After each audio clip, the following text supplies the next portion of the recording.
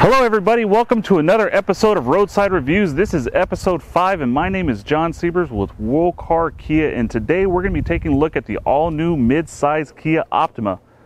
It's not an Optima anymore. This is now the new Kia K5. This is going to be the replacement for the Optima, and they have done a complete redesign from the ground up on this car, and it looks absolutely amazing.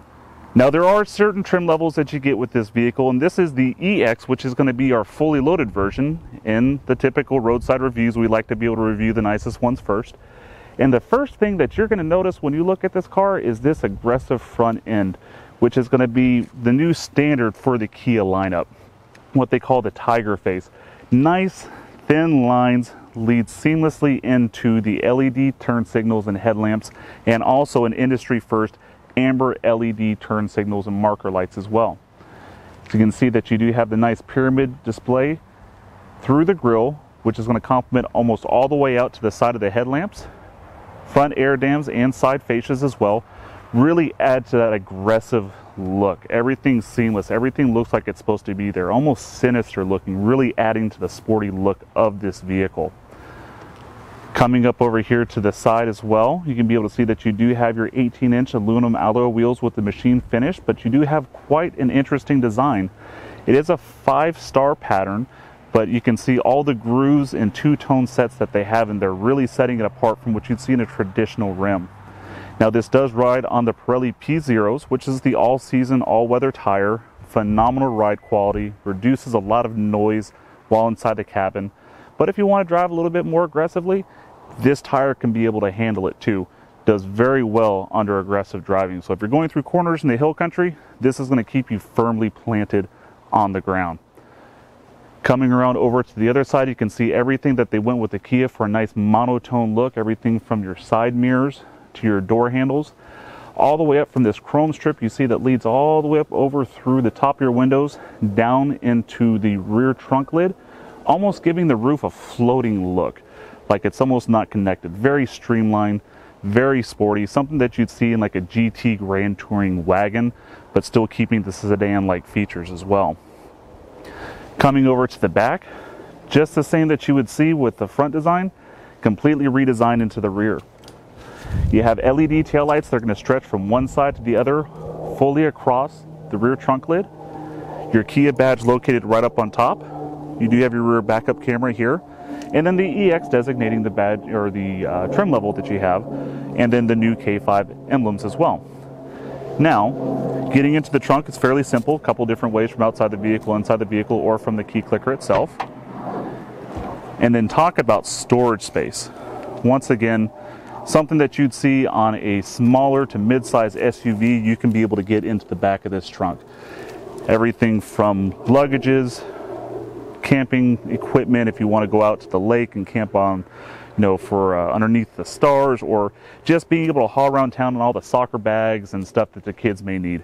All your spare tire and equipment are still going to be located into the rear. You do have a space saver tire, which is going to be nice because A, it saves space, B, cuts down on weight, C, kind of emphasizes that you get your currently damaged wheel and tire fixed as well. So last thing you want to do is have a matching rim and tire that go to the car, and then you drive around on that and forget and get a flat tire again, and then you have no spare tire whatsoever.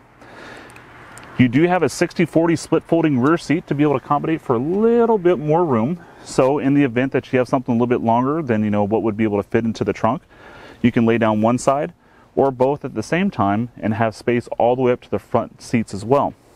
So a lot of customization, but a lot of utility built into a sedan. Something that you really, don't see in a lot of cars these days. Now, along with the backup camera, you do also have your rear sensors too. So you have 4 of them located into the rear. These sonar sensors are going to give you an audible tone about how close you're getting to an object. So if it's something that you can't see off the camera, those are going to be able to pick up, such as a small object located right underneath the rear bumper, or anything from trees or plants or people walking by as well. Coming over here to the driver's side, you do also have the touchless key entry system. And this is a really cool part. I love the Kia keys because most of them, the traditional ones, you just have your lock, unlock features. Look at this thing. It almost looks like a detonator, something you have to be able to hold in your hand like this and be able to hit the button, you know, to set off an explosion. But you can see you have your lock, your unlock, your trunk pop, your panic button, and over here on the side, your hold for your auto start. So to be able to go ahead and start the vehicle, hit your lock button once, then press and hold. Now the vehicle's running. With a lot of the typical auto starts you have where it has automatic climate control, it's going to have sensors that are going to tell the outside temperature as well as the inside temperature in the car. If it's super hot outside, it's going to blow the AC as hard and as quickly as it can to be able to make sure it cools down the vehicle. Also works in the wintertime that if it's 50 degrees outside and it's 45 degrees inside your vehicle, then it's going to kick on the heater and warm up the vehicle. The idea is if it's 120 degrees inside your car, it tries to get it down to 80 degrees as quickly as possible. If it's 40 degrees inside your car, it's going to kick on the heater and try to be able to get to 80 degrees. That's its key target number that it wants to be able to get to. Now, when we take a look at the inside of the Kia, complete redesign as well. And this is much more of the driver's car. You can see everything just like we were talking about, the detonator style key that you have, almost like a fighter style cockpit. As far as everything is really geared towards driver comfort and ease, but also how everything's laid out. Starting over here at the driver door, very similar. You have your power windows, door locks, mirror controls. You have window locks as well. Nice little storage compartments down underneath. And then also you can see at the very front, you do also have a water bottle holder for, let's say, a Yeti cup or an Ozarka bottle. You have space for that as well. You do have this nice wood finish right here that goes along, and it almost represents like an open pour. So it's not going to be something soft or slick. It adds a lot of depth and a very luxurious feel and look to the interior of the vehicle. That's something, like I said, that you'd see on a much higher and much more expensive vehicle, along with your piano black finish throughout the whole console and doors of the car. Now you do have the 8-way power driver seat with power lumbar support for the driver, and you also have leather seats that are perforated, and your front 2 seats are going to be heated and cooled as well.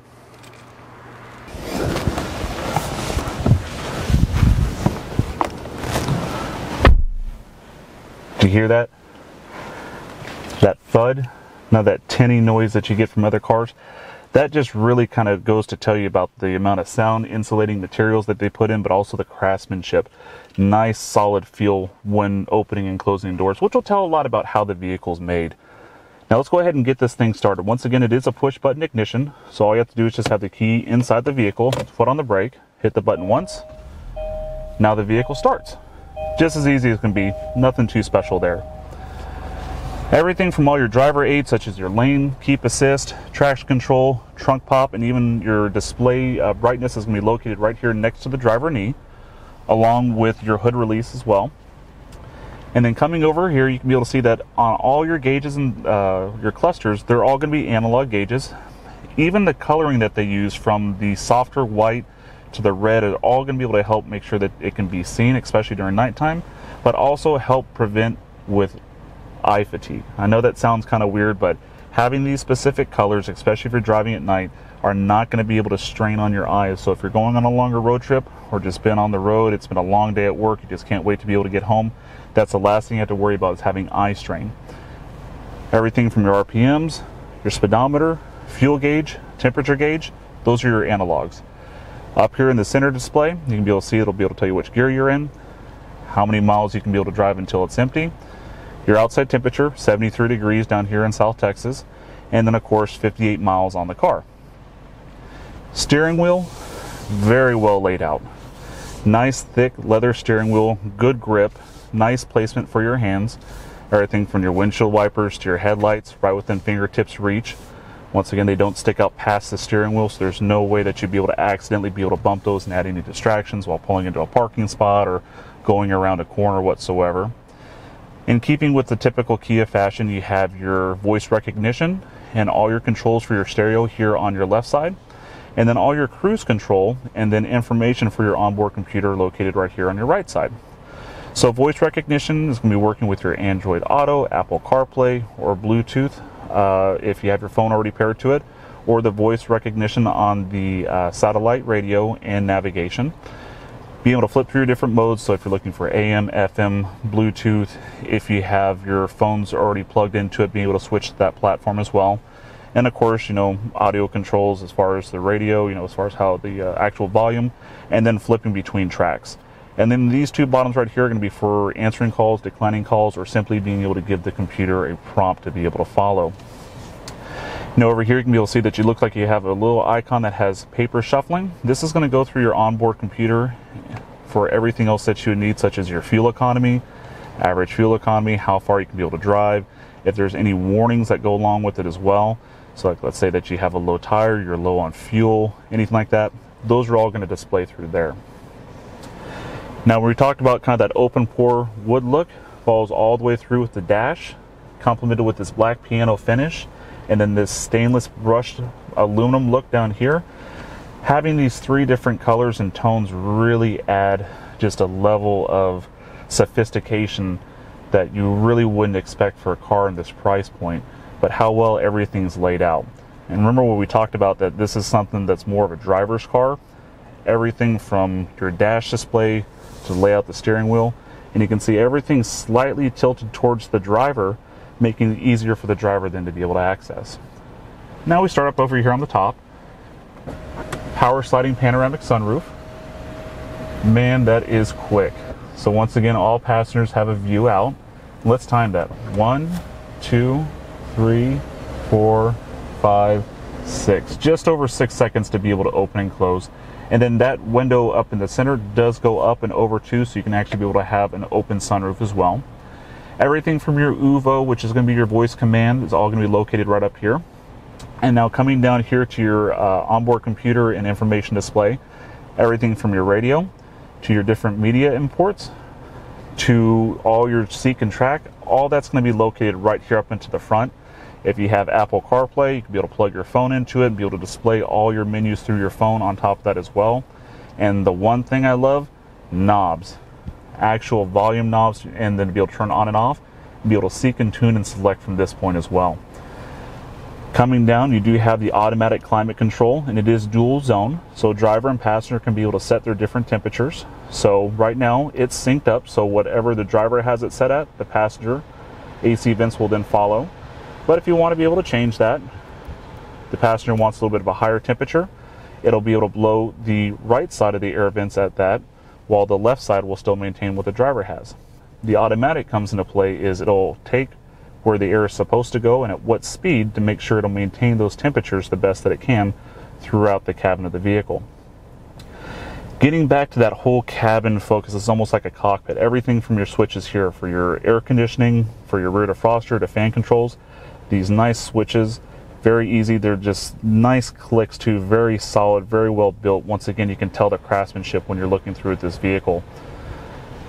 Coming down here, you still have your 12-volt power outlet, which is nice. So if you have any other different accessories to be able to plug in, you still can be able to carry that. Or even if you have another charger that has a USB, you can have 3 USB chargers as well. But then your 2 other ones that come directly with the vehicle. Coming up over here too, you can be able to see that you do have wireless charging for your cell phone. So it just drops right inside here into this slot and be able to charge it from there. And coming back to once again with kind of like the fighter pilot, you know, or fighter jet layout, it's going to be your seat controls for your heated and cooled seats. And now these are going to be 3-way. So you have 3-way heated seats, so 1, 2, 3, depending on which level you want, but also for cooling too. And now these are active cooling seats, so it is going to be forcing air through the ventilated seats to be able to make sure that it can be able to wick away any heat and moisture as quickly as possible, adding to a very comfortable ride, especially when we hit those triple digits here in South Texas. Now you do have an automatic transmission with the manual shift mode, so going from park to drive, you're ready to go. By shifting it over to the side and pushing forward, you can be able to select gears up and then select gears back down as well. Now this does have an 8-speed automatic transmission, and then this K5 is connected to the 1.6 liter turbocharged 4-cylinder engine that you see across the platform of a lot of different Kias and also Hyundais. Now this engine creates 195 horsepower and 180 foot-pounds of torque and gets over 30 miles per gallon combined on between freeway and city. So not only do you have the power in the Scoot to be able to get up and have fun, but also the fuel economy to be able to go along with it too. So this vehicle has no problems in the power department, and then of course the extended range that you would get with having such great fuel mileage. You do have an electronic parking brake, so to be able to go ahead and engage and disengage that is going to be located right here. So just be able to go ahead and push it down to release or pull it up to be able to engage it. But then also this auto hold. This is great, so if you're coming up on a hill, you let your foot off the brake, and when the auto hold is set into place, it's going to go ahead and apply the brakes until you hit the gas, so the vehicle won't roll backwards. So you have to worry about, jumping from the brake to the gas really quick. It gives you that time to be able to adjust and then be able to time it perfectly while keeping the vehicle in the same spot. And then of course an abundance of storage. You saw that this nice storage compartment we have up here, dual cup holders, a spot for your cell phone for wireless charging, and then when we open up the center console, more storage inside there, along with another USB outlet as well. So you have a total of 3 USB outlets, one 12-volt outlet, and then also wireless charging for your cell phone. So any electronic devices you could think that you need in this car, you can very well keep them charged up. But also very conveniently located, so everything's kind of out of the way, but very easy to be able to access as well. And one thing to be able to point out too is the support. These are going to be a little bit more of the sporty seats, so they have a little bit more bolsters on the side. Now that's good just for having a lot of support if you're going on a longer road trip, but if you just kind of want to whip around some corners, it's going to keep you from sliding from side to side. So not only a very comfortable seat, but very supportive seat as well, which is something, like I said, I can really appreciate, because if it's your daily driver, you still want to be able to have fun and have the best of both worlds too.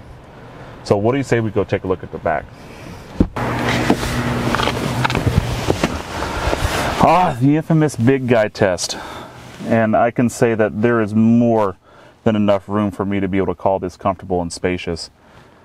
Everything from, like I said, from the soft touch materials to this fine stitching, the piano black finish on the doors, follows through to the rear seats as well. That supportive feel that we got in the front seat, very much so still located into the rear. Now you do have your 2 additional AC vents on this model. So not only can be able to keep the air moving from the front to the rear, but more efficiently to be able to make sure that everybody in the rear does stay cool or warm depending on where they're set at. And then an additional 2 other USB outlets. So whoever's running electronics back over here, whether it be kids with an iPad or you just want to drain out your cell phone, looking at Instagram, you can be able to stay charged up and connected. Tons of storage. So right here on the back of the seats, you have storage compartments, and also into the back doors. And you do have a little spot for, a cell phone, maybe, a small tablet, then also for a water bottle. This car does seat up to 5, but if you pull down this center console, seating for 4, and then an additional 2 cup holders. Now, the big thing too is, when you're 6'3", 260-ish pounds, space is going to be a big deal. And even with having the panoramic sunroof, the one place on a lot of cars you lose that is going to be in the headroom. You can see that the way that they designed this to have it contoured, so even taller passengers in the back have an ample amount of headroom, so we're not keeping off to the side or just barely touching it. So I can be able to stretch my legs out, kick back, and just really be able to relax. I'd say that these seats are as comfortable, if not more comfortable, than the front seats too. So this would be a perfect place to be sitting on a road trip. Whether it's, like I said, just up to Austin, or if you're going to Louisiana, or all the way up to, Alaska, whatever it may be, this would be a great place to be sitting. Tons of space, great craftsmanship. I think the layout of the back seat is probably one of the best I've seen in a long time. But guys, I could go on for hours, be able to talk about all the new features that you'd get in the Kia K5. But these are things that you're going to expect to see through the whole Kia lineup. This is the whole new design and the way that they're wanting to be able to go. And I think that they've nailed it with this car, from the aggressive front end to the amount of features that you get, the space, the fit and finish and quality of this car, but then just, like I said, the overall aesthetics. This is a good looking car. It's sharp, it's different, something that you're never going to be able to mistake in another parking lot. But if you enjoyed the video, make sure that you give us a thumbs up, subscribe if you already haven't done that too, and then hit that bell so you get notifications every time that we come out with a new video. If you have any questions, comments, or any suggestions, make sure that you drop that in the comment section below. Once again, my name is John Siebers with Wool Car Kia here in beautiful San Antonio, Texas. And I look forward to seeing you on the next one. Y'all take care now.